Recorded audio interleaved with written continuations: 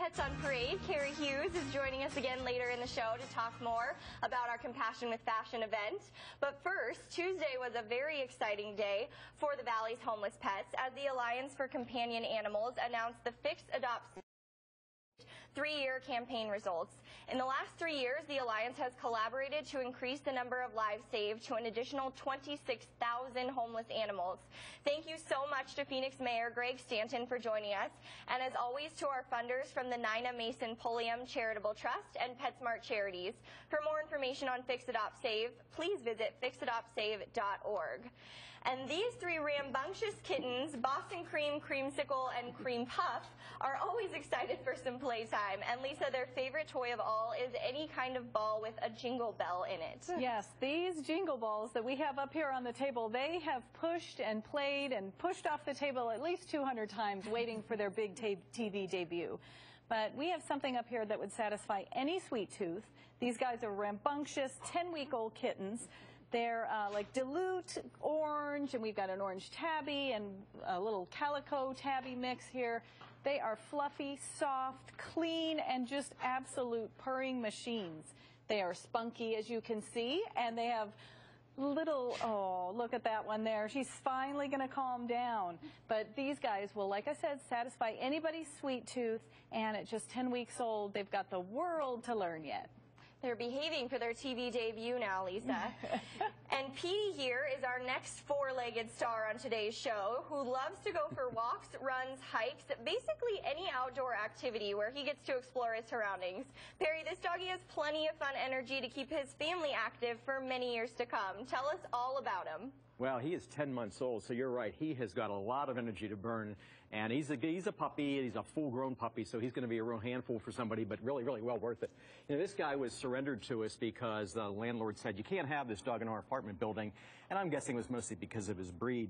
You know, if you look at a lot of the restrictions that your apartments have, and I actually ask everybody before you come down to adopt, make sure the breeds that are allowed in your apartment building, you're going to sometimes see some pretty odd dogs in that list, like German Shepherds and Australian Shepherds and Great Danes and cattle dogs. And you're going to say, hey, I know friends that have those dogs. I've had dogs like that. Why would they not be allowed in an apartment building?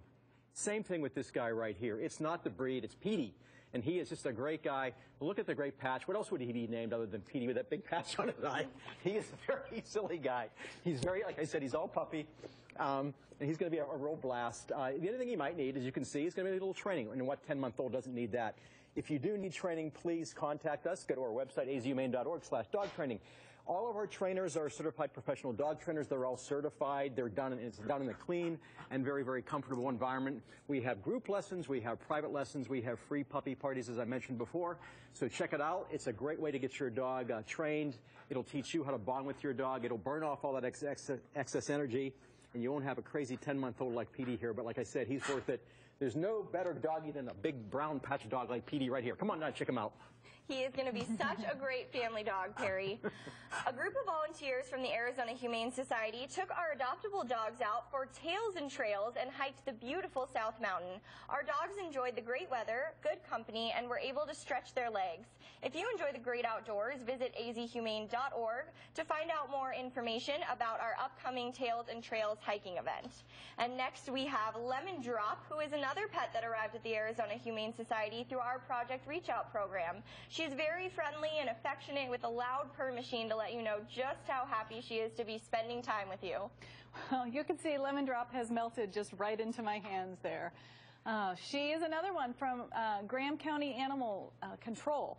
So another one of those 1,000 animals that we here in the Maricopa County have given a chance to. She's a beautiful dilute calico and, a dilute tortie.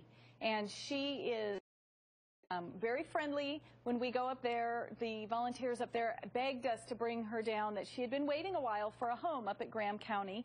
And I'm sure Lemon Drop will find one of you feline fanciers out there to fall in love with. As you can see, she is very affectionate. She's got a very, very loud purr, so there's no questioning when she's happy. But this girl will be content once she finds her one and only partner when you come down to meet Lemon Drop. So sweet. And now we welcome back Carrie Hughes. Thanks for joining us again. We wanted to talk a little bit more about the Compassion with Fashion event on April 3rd at the Phoenician, since you brought all those fun items to show us today. If you could tell us a little more about the event itself and what our viewers can look forward to. Certainly. Well, Compassion with Fashion has been voted the best charity event of the Valley for numerous years. So it's definitely a day that our viewers don't want to miss. Absolutely. 3TV's own Brandon Lee and Heather Moore are emceeing the event. So fun. And they are both such passionate animal lovers. Brandon loves pitties, and Heather has actually adopted 2 kitties from AHS. So they make the day just fun and exciting. And it really is a day to celebrate the joy of pets. And 1,200 of our community members get together. They all have the same passion, and that's animals and supporting the work that we do at the Arizona Humane Society. This day is so crucial to supporting the programs that we offer in the community and to saving the lives of those homeless pets, especially through our Second Chance Animal Hospital and our emergency animal medical technician program. So the best part of the day, I would have to say for myself, is our parade of paws. And we have adoptable pets. We'll have 16 dogs and 4 cats that prance down the runway with children and our very own AHS heroes. And seeing the joy and the fun of those pets on the runway is just such a great experience. So please, if you've not been or if you've been before, please join us. It will be Sunday. Thanks so much, Carrie. And for more information about all the pets on today's show, visit azhumane.org/petsonparade or call the number right there on your screen. Have a great day. Thank you so much for joining us today.